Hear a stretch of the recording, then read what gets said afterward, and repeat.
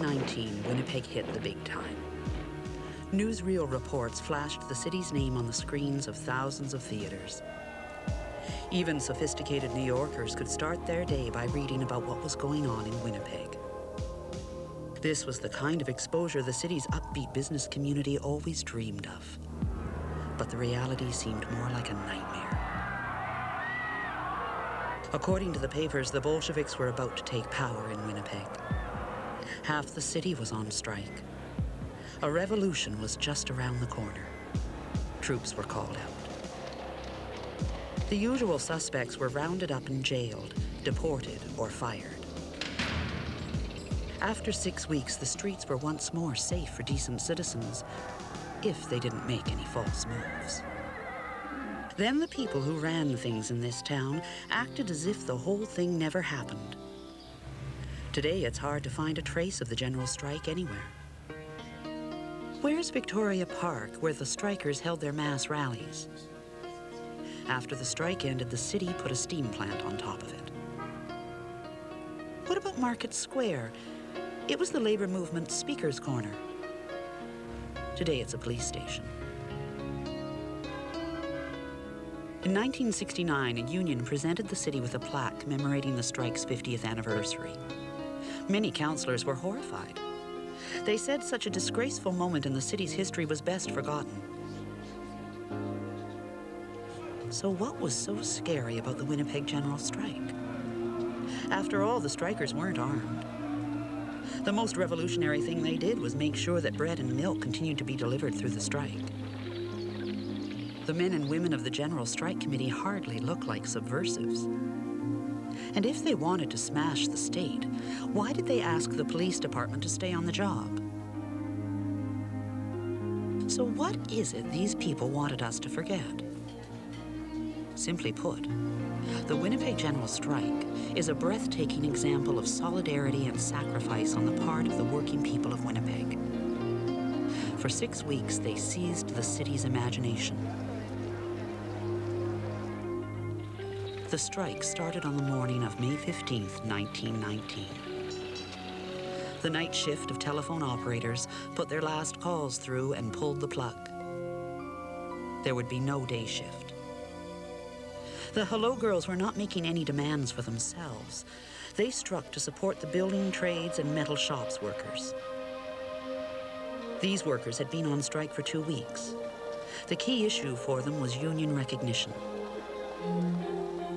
Manitoba Bridge Works manager Tom Deacon said he was willing to set up a shop committee, as long as he got to pick half the members. At the Vulcan Iron Works, Edward Barrett vowed never to take orders from a union. Across the city, workers rallied to the strike call. In garment factories, packing houses, binderies, rail yards, breweries, brickyards, and offices, workers all began to down their tools, close the tills, and shutter the windows. By the end of the day, over 90 unions were on strike. Within a few days, as many as 32,000 men and women had left their jobs. Over half of them were not even union members. That is what middle-class Winnipeg found so threatening about the Winnipeg General Strike. Winnipeg businessmen were used to breaking strikes and crushing unions. Some of them did it annually. But the fact that half of the people involved in the General Strike were not members of any union was a new threat. It showed that Winnipeg workers had come to see themselves as common allies. Most of them had emigrated here in the past 2 decades. They were as burdened as we are with racism and prejudice, but they were beginning to see past those divisions. Already they were far more than anonymous members of a labor market. They were a working class. They lived together in the same parts of the city, endured the same slums, saw their children die from the same lack of sanitation. They read the same papers, experienced the same workplace dangers, and were even starting to vote for the same candidates. This was solidarity. That sense of community was on display every day during the General Strike. One sees it in the faces of the workers who turned out at Victoria Park. The returned soldiers who paraded in support of the strike were part of this community. And from solidarity comes the strength for self-sacrifice. The sacrifice of a 17-year-old waitress who left her first job because it was the right thing to do. This sense of comradeship inspired rail workers with years of seniority to risk their jobs so that all machinists could belong to a union. The Labour Minister ordered postal workers to go back to work or lose their jobs. The posties marked the threat, returned to sender, and stood by their co-workers. The police officers refused to repudiate the strikers, and for their courage, they were told to turn in their badges. The strike was hardly the beginning of the Canadian Revolution. Workers were simply asking for the collective bargaining rights most unions enjoy today. But Winnipeg's business leaders would not tolerate any challenges. They formed themselves into a citizens' committee of 1,000. Young men from the university were recruited into a vigilante police force. They were armed with clubs and sent into the streets. The Citizens Committee was soon giving orders to City Council, the employers, and the federal government. They were the Central Committee which seized power in 1919. After 5 weeks, they arranged to have the strike leaders arrested. When veterans protested, the mounted police broke up their demonstration. One man was dead. Another would die within days. Dozens more were wounded or in jail. The message was clear.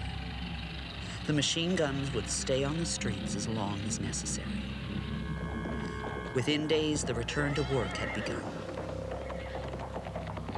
But the sense of solidarity and sacrifice continued. The courts sent the strike leaders to jail. In the next elections, the workers sent them to the legislature and parliament. New political parties, unions, and working-class institutions all took root in North Winnipeg. After decades of struggle, many of the strikers' goals were realized. But their strong sense of working-class community has been muted. It has been drowned out by a new commercial culture. But the sharp edges of class conflict can't always be kept below the surface. When push comes to shove, the government and business community make it clear that they have not forgotten the lessons of 1919. And that is why it is important for workers to hold on to the memory of the strike. For an event like the Winnipeg General Strike is never really lost unless it is forgotten. Today, new solidarities are being forged and fresh sacrifices demanded. The memory of 6 weeks of solidarity in the summer of 1919 can be a precious resource in these struggles. For if their sentence is our sentence, our sacrifices and our solidarities will be their victory.